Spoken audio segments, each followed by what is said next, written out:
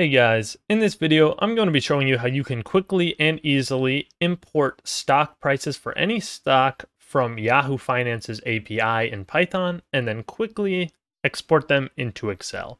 So let's get started right away. And the first thing you're going to notice is that for my development environment, I'm using Visual Studio Code. If you're using Jupyter Notebooks, it's not a problem at all. This should function the exact same way. So the first thing we're going to do is import our required libraries. And if you don't have any of these 4 libraries here, quickly just go into your command prompt. And let's say for the first one, yFinance, just type pip install yFinance and hit enter. I don't need to hit enter because I already have it installed on my computer, but it will download after you do that. Okay, so once you do that, you're just going to type the same code that I have here. So, right, we're importing yFinance because that's where we're going to pull the stock prices from. We're importing pandas because that's how we're going to create the data frame, which is the table that's going to hold the stock prices. And then from date time, we'll import date time and time delta. And this will allow us to pull in today's date and then pull in a date from 2 years ago and fill in all the prices in between. And then lastly, we're going to import OS, which is what we'll use to finally output the stock prices into Excel. So first thing we're going to do is we're going to define which tickers we want and the time range that we're interested in. So I've chosen 5 out here. So we'll say tickers equals, and we're just going to be putting them into a list. So first I want to see SPY, which is the largest S&P 500 ETF. Then I want to see BND, which is one of the largest bond market ETFs. Then I'm interested in GLD, which is the largest gold ETF. And then I'm also interested in QQQ, which is the largest NASDAQ ETF. And then finally VTI, which is the largest all-world stock index. And we'll run that. And so we pulled in our tickers just fine. Now we're going to set the end date to today. And so how we're going to do that is we'll just declare a variable to store the date. I'll call it end date. And we'll say equals date time dot today. So we're using this function within the datetime library. And we'll run that. There it ran, but maybe we want to print it just to make sure that we got the right date. And so I've grabbed that and printed. There we go. That is today's date. And let's set the start date to 2 years ago. So now this is where we're going to be using that time delta function I talked about earlier. So let's call this one start date. So start date equals end date. Subtract time delta, and then this is where we're going to fill in where we want this range to be. So we're going to say that days equals 2 times 365. So basically, I'm going back 2 years. If you wanted to go back 5 years, then you could use this same code, but you would just change 2 to 5. And then let's just print start date to make sure we got the right date. So print start date. And let's run that.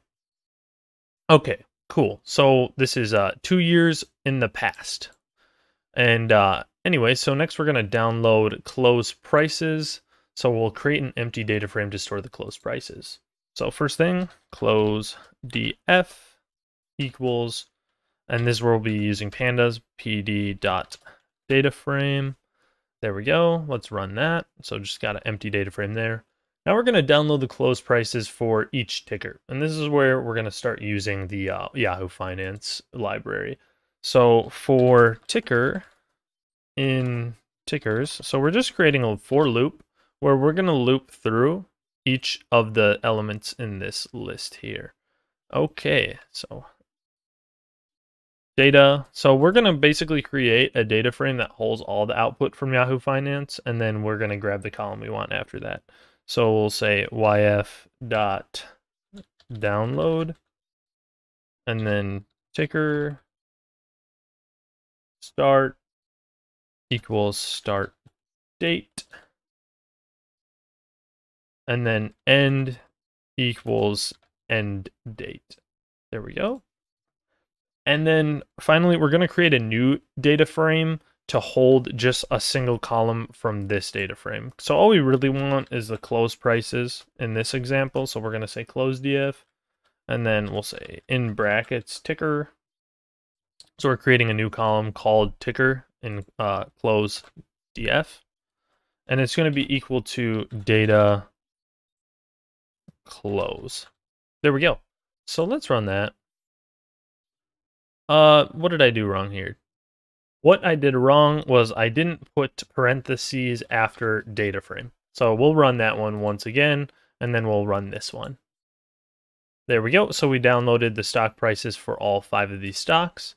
And now we're going to just make sure that this pulled in the data correctly. So let's just print the data frame that we created, close df. And let's run that.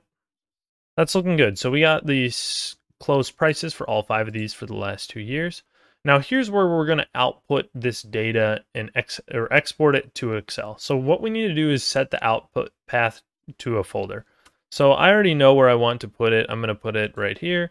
So what I did is I just clicked in here, hit Control C, and then went into here and hit Control V. And that's how I got that. And make sure to put R in front of it. So that's the output folder. And now let's make a new variable called output file equals os.path.join. And now we're going to put in that output file object. Oh, sorry, output folder. And then we're going to have to name it. So let's just call it stock prices.xlsx, for example.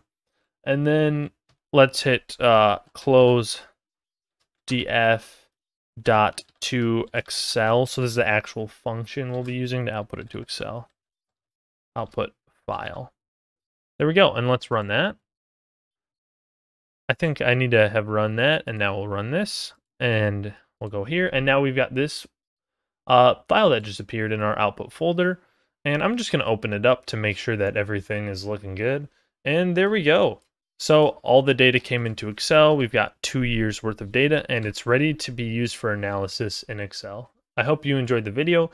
If you need help with any quantitative finance projects or financial modeling, reach out to me with the link in the description. Thank you.